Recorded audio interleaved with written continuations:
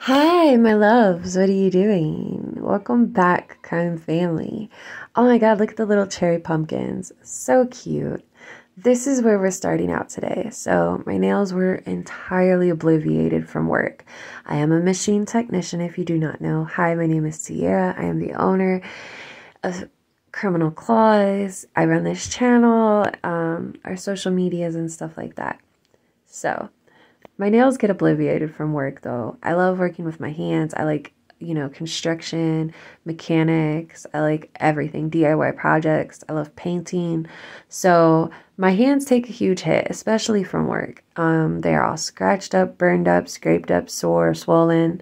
So I hope you guys can look past my hands. I did clean up my nails as much as I could before I applied our full cover, or not full cover, our stiletto tips.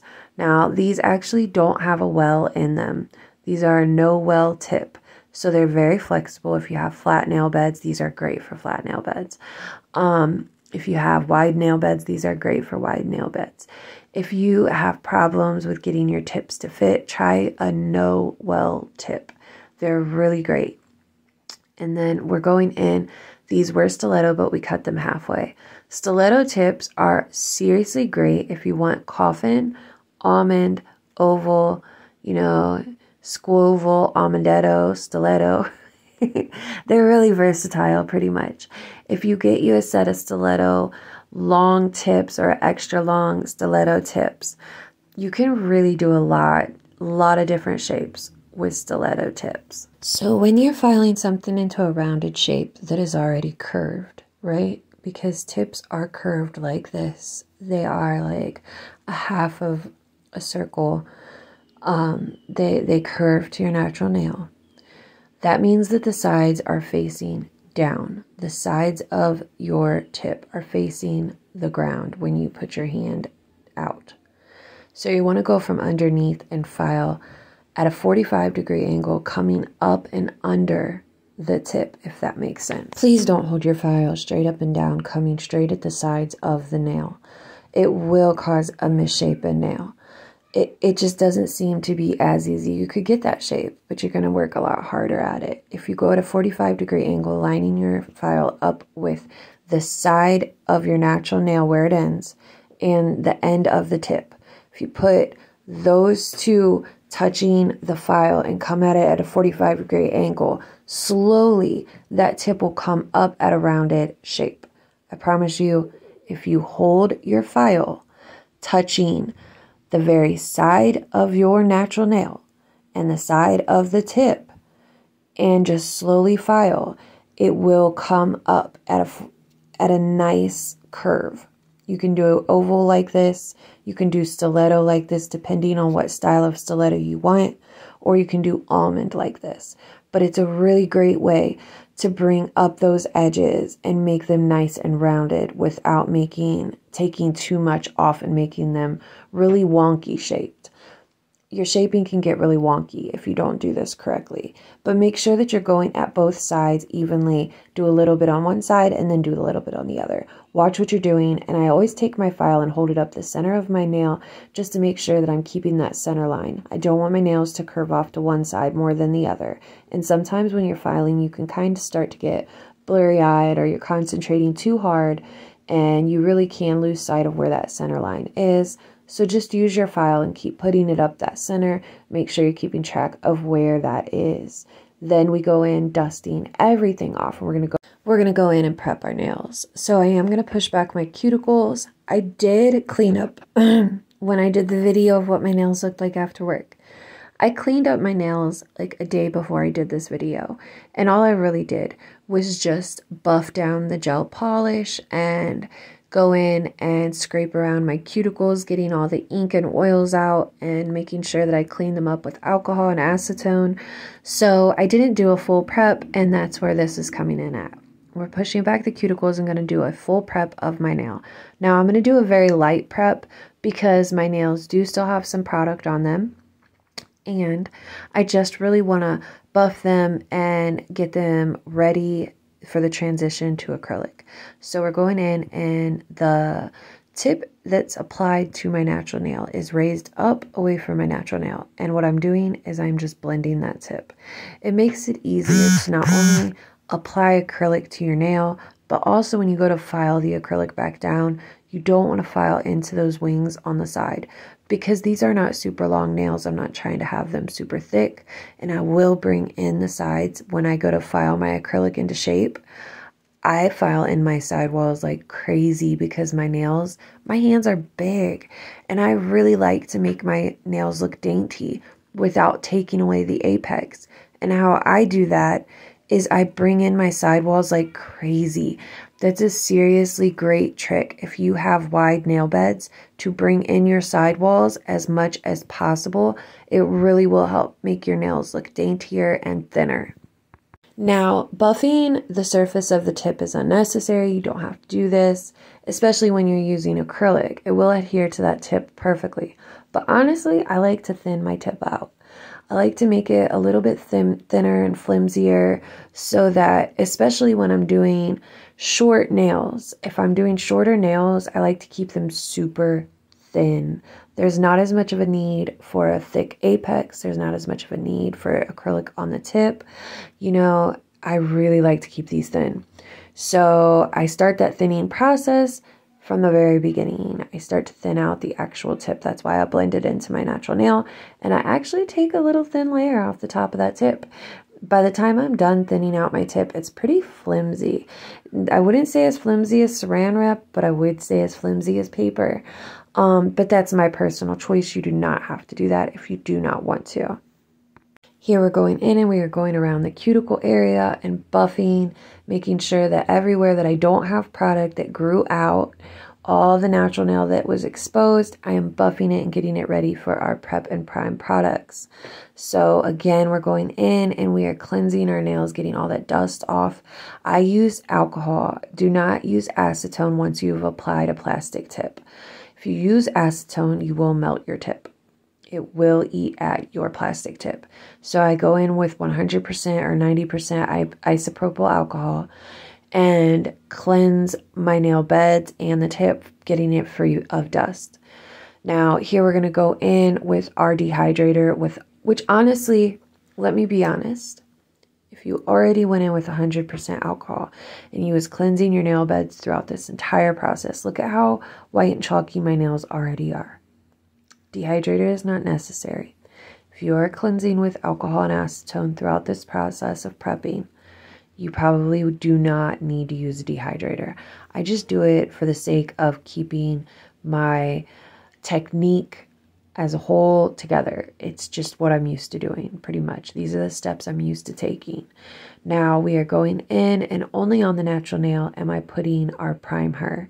Now our Primer is a non-sticky or a sticky non-acid primer. This is amazing for acrylics. It really does help keep your acrylics lasting a lot longer. And when I say that using this primer, people are unable to even pop their nails off when they want to, they really can't. So our primer is really, really good. I love a non-acid primer. Now, here is our Abalone shells. If you remember, we did our toes with the pink Abalone mix. Now we're going in with the purple and blue Abalone mix. And we're going to use some clear acrylic to apply this with. Now, you don't have to apply with acrylic. If you are doing short nails, right? If you're doing short nails and you have issues keeping your acrylic thin when you are encapsulating, you could totally use base gel to apply these abalone shells to make sure that you're keeping everything super thin. I don't tend to have an issue with keeping stuff thin because I've done it so many times. I used to have an issue with this and keeping all my encapsulation super thin, so when I go to encapsulate, it isn't super thick, right? But if you are a beginner and you have issues with encapsulating nail art and you don't want to file into it, so you end up having thick nails, go in with base gel and encapsulate your designs with base gel and just clear cap with the acrylic. That is totally fine. You're allowed to use a mix of base gel and acrylic. It's not an issue. It's just not. It never has been. It never will be. I know that people debate using base gel under acrylic, but honestly, I've done it for years and I've never had an issue. I used to protect my nails with base gel before I would use any acrylics. And I never had problems with lifting or popping. It never separated. It never had an issue. So please don't be worried about that. So we went in with very thin wet beads of clear acrylic and applied our Abalone shells inside of that. And now wherever I didn't put the Abalone shells, wherever I didn't put it, where you can still see my natural nail, I'm going in with Nip Slip, which is like a bubblegum sheer pinkish. It's almost like a purple hue though too sometimes. Like I don't know how to explain it. This is literally my favorite ever nude acrylic. My favorite. I'm obsessed. This is just too beautiful. Like I don't know why, but I love how nude and sheer and pretty it is without being a creamy like that cream color texture. If you know what I'm talking about, the cream nudes, you know, that have like a brown hue to them, not brown, but cream. This is definitely not that. It's straight up like a beautiful sheerish type pink, purple, pink purple, whatever you would want to call it. I don't know how to say it, but it's beautiful. Now, filling in those spaces with the Nip Slip True Nude, we are going to encapsulate this nail with our crystal clear acrylic. And oh my God, I'm obsessed with this. Now, I'm not that happy with the way the design turned out in the end. Honestly, the spiders threw it off for me. So I'm actually going to end up doing my other hand and doing an entire set redesigned. I'm going to keep the Abalone shells, but I'm going to show you guys the idea that I had. Honestly, shorter nails kind of throw me off with nail art. So I feel like that's where I kind of got thrown off on my design. I loved everything but the spiders. The spiders just aren't as cohesive as I wanted them to be. So I am going to fix it and I'm going to come back with a redesign, and I hope you guys are going to be here for it because I can't wait to show you what I'm going to do. It's going to be something totally different. Now, as I encapsulate with clear acrylic, there are different ways that you can go about this. You need to make sure that you have no unsaturated white powder on your bead before you lay it down. If you are dropping crumbs of acrylic onto your nail before you lay that bead down, that bead is not correct. Let me promise you, you will have a cloudy application if you are dropping crusty acrylic onto your nail before you apply that clear bead. Like, you need to make sure that the bead is fully saturated with monomer and totally workable before you apply it to your nail bed. Otherwise, your application could not be as clear as what it should be. I'm not saying that you couldn't work it out, that you could re-wet it and, you know, kind of fiddle with it. But honestly, I work clear capping super wet, and that's my preference. I've done nails for a couple years now, and I can do it to where the bead isn't entirely sopping wet. I can, but I don't want to. I like it better sopping wet. That's my preference. You don't have to, but honestly, I feel like it definitely creates a clearer cap in the end. So we are going in on our ring finger with Nip Slip, and we are just going to do an entire nail with Nip Slip. And this acrylic, do you see it? Do you see how just like, I know with the lighting that it kind of washes it out a little bit and you can't honestly see the color and this, like how it's almost semi-sheer, semi-not. But man, this is my favorite. It's just the funnest nude. It honestly is. And it's skin tone inclusive, honestly. I feel like this blends into all nail beds beautifully. Like, it's pretty, man. It's just freaking pretty. All right, so I do end up going in and doing a French ombre technique with the Abalone shells. So you see me using my super wet bead of acrylic, and this is a tiny wet bead. When I say that it is tiny and I'm spreading it out as thin as fingernail polish, Honestly, that's how thin I am spreading this clear acrylic, as thin as a nail polish layer. And then I am just pushing those abalone shells into that. It should be enough to hold it. So make sure that you are keeping everything as thin as possible. Now, you saw me go in and add another bead of clear acrylic up to the top layer of that abalone that I had previously applied and pulled it down. So what I'm doing is I'm putting the acrylic at where I need it to add more abalone shells, but I'm also encapsulating the bottom half as I go. So it will help hold those in place. Now, with the abalone shells, honestly, don't do 2 layers. Don't try to cover the nail completely to where you can't see through it at all, because it could create thickness, but also keeping it just a thin 1 layer where you can kind of see through certain parts of it creates this dimension when you cap it that is really beautiful. It honestly is super beautiful. So keep it to 1 thin layer. Don't mind if you can see through a couple parts. It's going to be okay. It's going to add to the look in the end. Now, I do thin cap it very, very thinly before I go in with the nip slip and ombre it down. Only because I don't want it being a jagged mess that I'm trying to ombre over. So I'm honestly just doing a super thin clear cap. This is really thin. There's still texture. It's still kind of lumpy and bumpy. Remember, I said that I work super wet. So this looks like it's more acrylic than what it is. Honestly, it's not a lot of acrylic. It's just very wet beads. And I'm using very tiny wet beads to just pull down over that abalone shell just to make sure that it isn't jagged. Now, it's still textured, but it's good enough now that I feel comfortable ombreing over it and not creating a thick mess. Now you can see that ombre starting to take shape.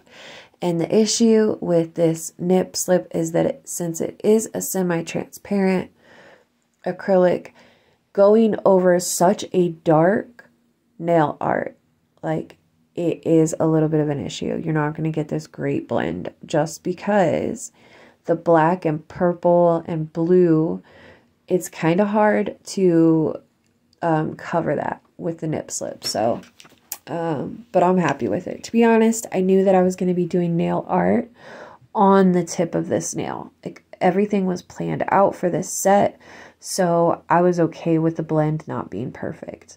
I knew that I was going to be covering a lot of it up with nail art, so no worries. Now, again, we are going to cap the end, capping that blend itself, and making sure that we go in with tiny little super wet beads, applying them where I know that I need them, constantly looking at my nail from the sides, from the top, from the front, head on, making sure that I'm just paying attention to where I'm placing my beads. Do not blindly place your beads just because you feel like it needs more thickness. Your nail never needs more thickness. It needs more structure. And structure comes when you pay attention to where you are applying your beads and concentrating the acrylic where it's truly needed. Now, the ring finger is going to be a full nail of nip slip, so I'm not showing that because we did that on the ring finger. So the pointer finger is a full nail nip slip, and I just cut it out. Now here we're going in with a super thin bead of clear acrylic at our cuticle area and applying the abalone shells again.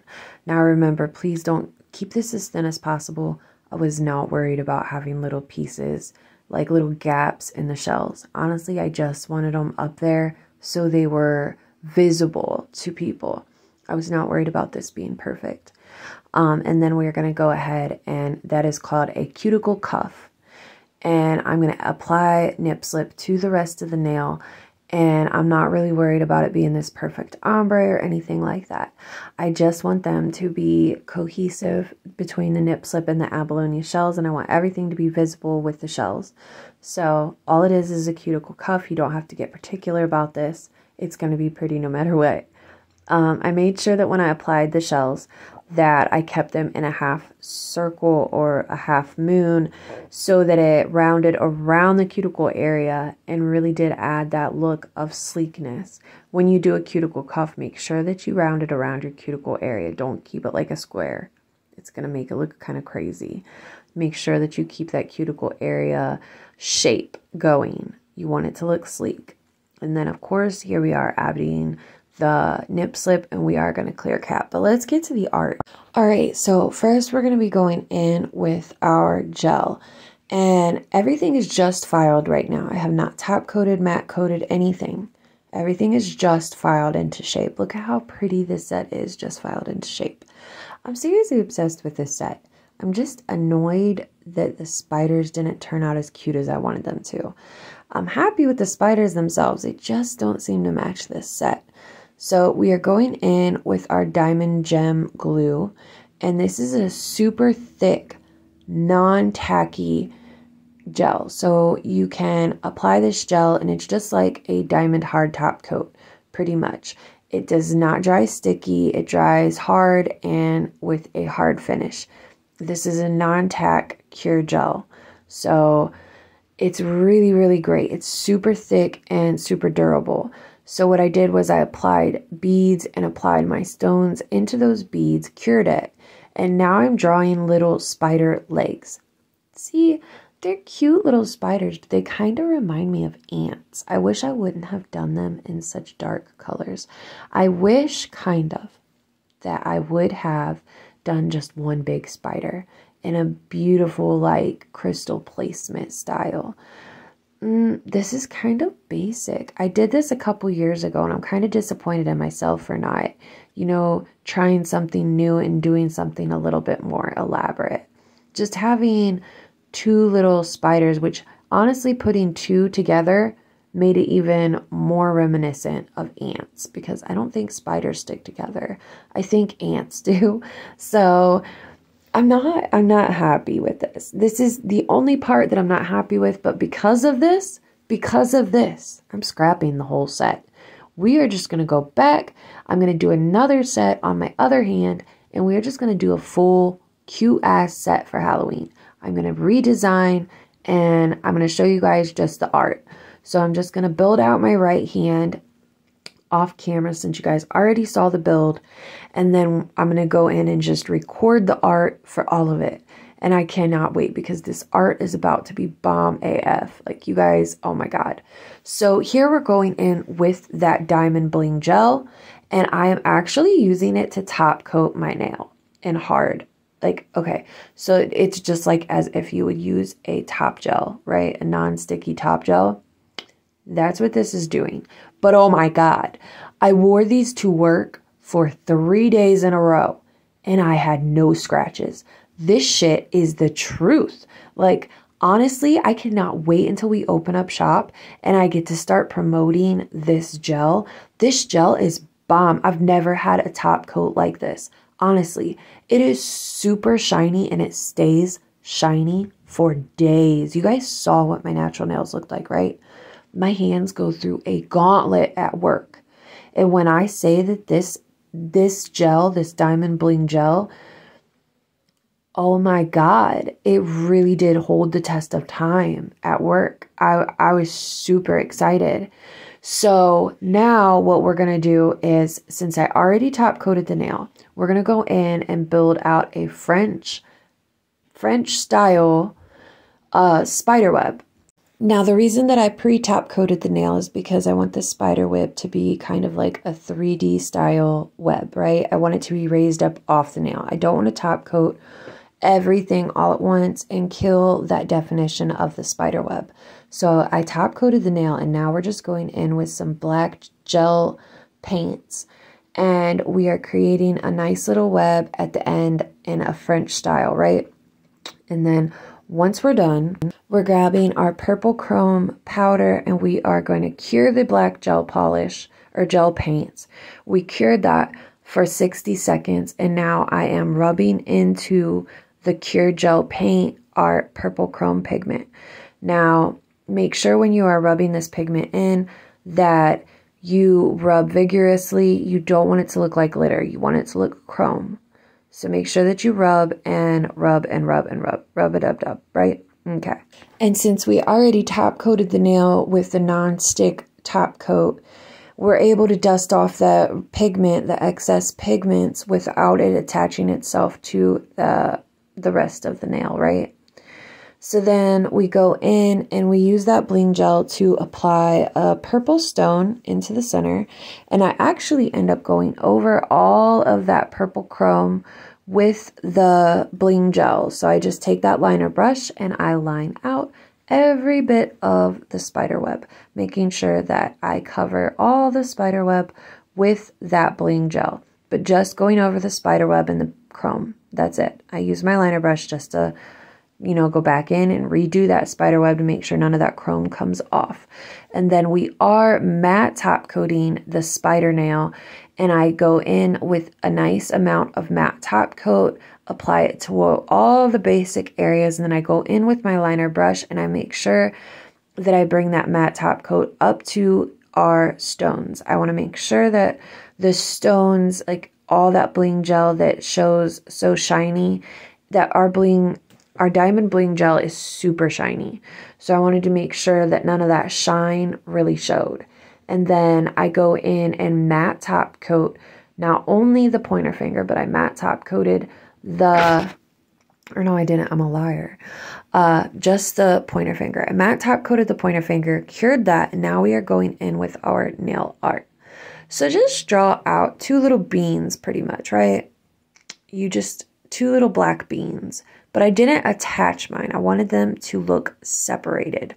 So I drew one full bean, and then next to that, I left a little gap in between, and I drew, like, you know, 2/3 of the other bean. And this is going to be our purple pumpkins, our carved Halloween pumpkins / cherries, right? So we're going in with that black gel paint again, and we are doing the two little beans and making sure that you don't attach them. You want them to be kind of side by side because these are small nails. You have to work with what you got. And we are making sure that we fill in all those little beans, cure it 60 seconds, and rub in your purple chrome again. Make sure you rub really vigorously and then dust off your excess.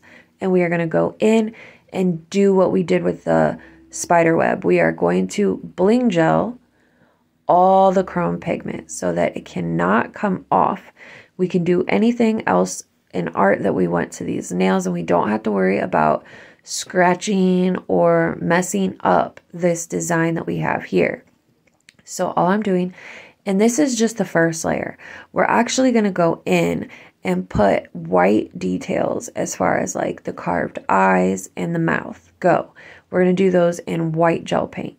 So I want to be able to do those details without disturbing that purple chrome. So I am top coating the purple chrome. You could do this in regular top coat if you want. If you don't have a bling gel that's super thick and stays put, as long as you have your nail matte top coated, your top gel, if you use just a top coat to encapsulate that chrome pigment, it shouldn't flood onto any other area as long as you keep it on top of that chrome. So now we are going in and we are just doing, look at how close I had to get. You can see my hair. We are just doing the tiny little, you know, outlines of what it looks like to have like a tiny little carved pumpkin. And then we are going to cure that, and we are going to actually go back over with another thin coat of bling gel because we want everything to look kind of raised up. Like I said, I wanted that spider web to look like it had definition and texture. I wanted it to look a little raised. And then the same with our little cherry pumpkins. I wanted them to be just a little bit raised up off of the nail. Not a lot so it looks like a kawaii charm, but enough that you can tell that they're there and they are a design that's raised up. Now we're going in and we are doing the stalk of these cherries. So we just draw up the lines and meet them together at the top with two little leaves. I don't keep the leaves with a little design. I just fill them in with the black gel paint, and then we go ahead and cure, and we're going to use green chrome this time. Now, I'm happy with the way this turned out. Please don't think that I'm not happy with the way that these turned out. But I kind of wish I would have made the pumpkins bigger. Kind of not liking how small they are. I'm so used to having such long nails and such a bigger area to have bigger designs. I'm not in love with such a small picture of a pumpkin, I guess. I wish I would have done them a little bit bigger. Honestly, I could have figured it out. I really could have. But this is where we're at with this, and I still love these little cherry pumpkins. I really do. So this is the part where I went in with the bling gel and encapsulated everything again. And I cured that, and then I just went into that cured black gel paint with the green, and I'm going to go over that green like I did the spider web and like I did the pumpkins. I'm going to go over that green with our bling gel again. And again, you could use a regular non-wipe top coat. That's fine, as long as you have the underneath matte painted. If it's not matte painted, you can almost guarantee that if you go in with a top gel, a non-wipe top coat, and try to encapsulate the chrome, it's probably going to flood the areas around it. So here's our design. I hope you guys love this. I really did love it. Everything's super cute, super fun, super spooky. You guys have a great day, and I'll see you back with the redesign of this set. Love you. Bye.